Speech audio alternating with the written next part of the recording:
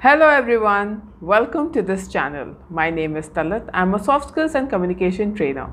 Here we learn a new word every day, and the word for today is timid. Timid. T-I-M-I-D. Timid. Timid means lacking courage or self-confidence. Someone who is shy and nervous and gets easily frightened. For example, he is a timid child. Or she was timid about swimming in deep water.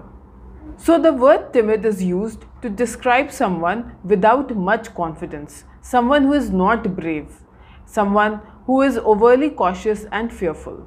For example, my dog is a little timid, especially around other dogs. Or she gave a timid reply.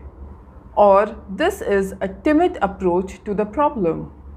So timid people are shy, nervous and have no courage or confidence in themselves.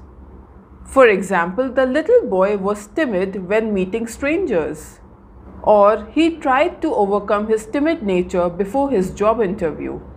So if you describe someone's attitudes or actions as timid, you are actually criticizing them because they are being too cautious as they are nervous about the possible consequences of their actions.